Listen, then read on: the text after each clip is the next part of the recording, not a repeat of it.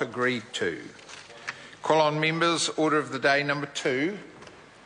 Habeas Corpus Amendment Bill, first reading.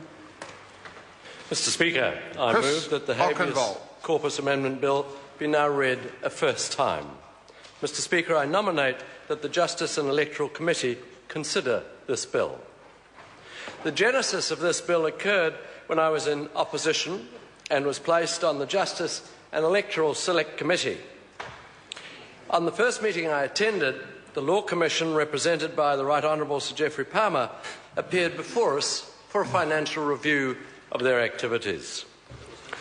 The Honourable Chris Finlayson, who had explained to me that he thought it important that membership of the Justice Select Committee should not just be the preserve of those with legal training and practice experience, asked me, or invited me, to lead the queries to Sir Geoffrey. It was a great experience. One of the questions I asked Sir Geoffrey was how much of the Commission's revised work is taken up by parliamentarians and processed. In response, he said very little was taken up. And he qualified it by saying that he understood that successive governments had heavy legislative programs and that it wasn't easy to fit revision bills into the program. In response, I undertook to introduce a private member's bill, and this particular one, which adopts many of the Law Commission's recommendations to further improving the Habeas Corpus Act, which in itself was a member's bill initially put in and passed through by the Honourable Simon Parr. It's a privilege to be following his footsteps with this bill, particularly with regards to this writ. The writ of habeas corpus is known as the, quote, great writ, unquote, for a good reason. It requires that the applicant be brought before the court and that the court examine the legality of detention, whether public or private, of that person. That is, Mr Speaker, the writ exists to protect personal freedom from unlawful detention. It's a fundamental guarantee of liberty that no one can be imprisoned or detained without lawful authority. It's been called by New Zealand courts, quote, the most famous of all writs, the ancient and powerful prerogative remedy, and an ancient and specialised jurisdiction. It's a very old piece of legislation, older indeed than Magna Carta. In spite of this, or perhaps because of it, its importance as a foundation stone of a free and fair society, it has had a long history of being updated and improved as the ideal of freedom evolved and expanded.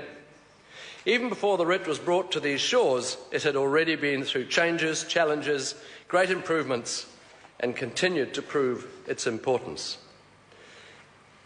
As the Right Honourable Sir Alfred Denning noted in his work, Freedom Under the Law, quote, he said, in 1627, when the executive government cast Sir Thomas Darnell and 4 other knights into prison because they would not subscribe money for the king, the Court of the King's Bench, to its disgrace, held that if a man were committed by command of the king, he was not to be delivered by habeas corpus. Those are the days when judges took their orders from the executive. But the people of England overthrew that particular government, which so assailed their liberties, passed statutes which gave the writ its present power. Never thereafter have judges taken their orders from anyone. End of quote.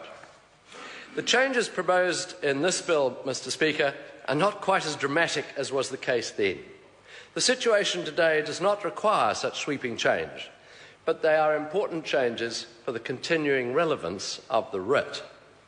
It is important, Mr Speaker, that we have a modern justice system to deal with modern times, technologies and legal practices. The writ was previously purely an instrument of the courts in common law, but it was codified in the Habeas Corpus Act. In 2007, the Law Commission reviewed the workings of that Act, the practices that surround it, and recommended certain amendments in order to improve its operation. Among these recommendations were removing the priority rule, the extension of the 3-day rule, and summary dismissals of inappropriate applications. By removing the priority rule, to explain each of those points, Mr. Speaker, the High Court or a judge of that court will be given the ability to dispense, in appropriate cases, with the rule that habeas corpus applications take precedence over all other business.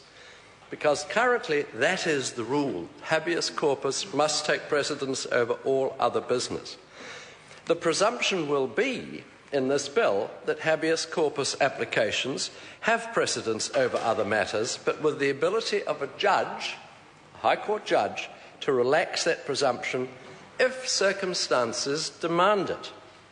The Law Commission gave examples of a court needing to intervene to ensure that children receive life-saving medical treatment, or an interim injunction to prevent publication of material that could endanger national security.